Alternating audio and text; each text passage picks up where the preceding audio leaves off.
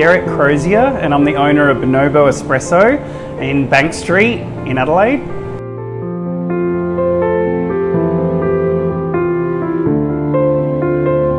I love coffee because it's very versatile. There's so many different avenues you can take in the industry. For example, you can roast coffee, you can brew coffee, be a barista, you can talk about coffee, there's competitions, there's so many aspects, and coffee itself has such a diversity. There's so many different avenues down coffee, and that's what makes it exciting. With Chinese, with Mandarin, the pictures, these images are ancient. They are such an old language, I think it's beautiful. I love it. I know it's like a newspaper print. I know it's not brushstroke, but I wanted it very sharp, precise, because that's what coffee's like, very sharp and precise, very perfect, I've definitely learned a lot through Derek, and I can say that I've never actually enjoyed working in coffee as much as I have from working here with Derek. He's taught me a lot, and I'm very happy to be here.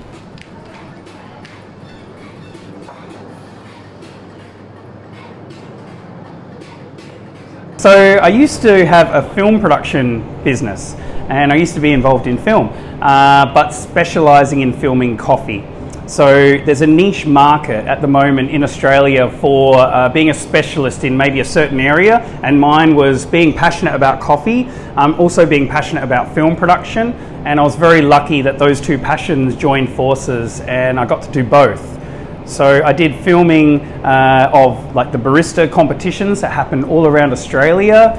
I filmed, things like big businesses like, am I allowed to say McDonald's and Pura Milk?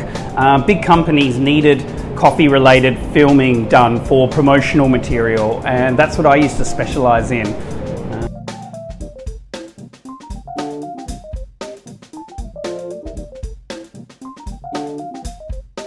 I was in film production before, and the money was up and down, so some months were better than others.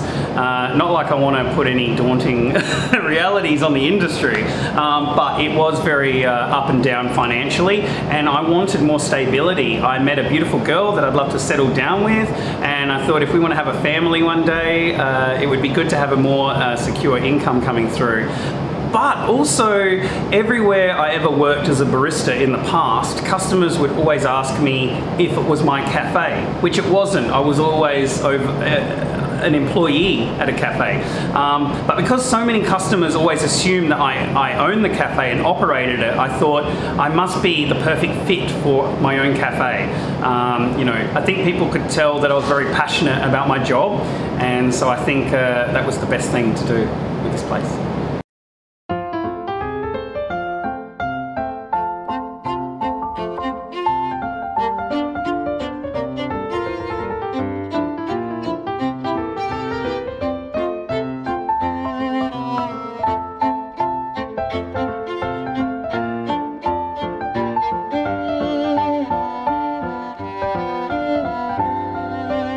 So I named the cafe after a type of ape called the bonobo. Some people call it a chimpanzee. I think technically it's an ape. And they're very kind-natured, and they're 98.7% of human DNA. So being very close to human, I figured that's how we feel in the morning before a coffee, nearly human. So that's why I chose the name Bonobo Espresso for my cafe.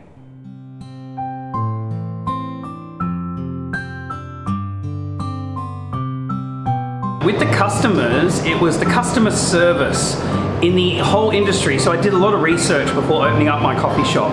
And a big thing I heard was customer service was lacking in a lot of areas. So coffee might be good, but the customer service was very blocked off from the customer. So I paid a lot more attention to that detail. I made sure that the customers knew that I was very grateful for them coming in, and that I wouldn't be here with a job without the customers.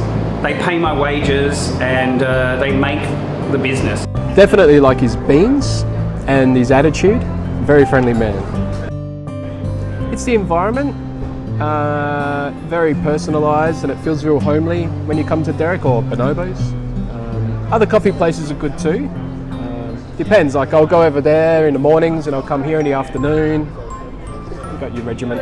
My boss Derek, he puts in 100% with all of his customers, and that's one thing that I noticed that's different between other bosses that I've had before, is my other bosses will hang in the back and they will let their staff do the work, whereas Derek is always out the front making relationships with his customers.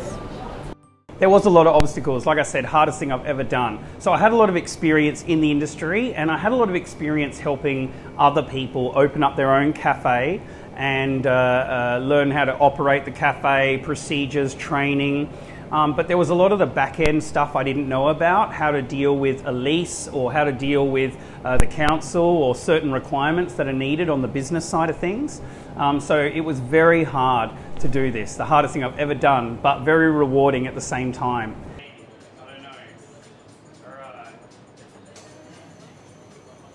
For the future of my coffee shop and hopefully the industry is to open up more of my coffee shops, more bonobo espressos.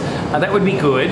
But for a goal for the industry, the coffee industry as a whole, I hope that everyone's knowledge, the consumer, improves. The more the consumer knows about coffee, the more that forces the industry to improve and change. You know, for example, a lot of specialty coffee shops will weigh all their shots for consistency when it comes to preparing an espresso.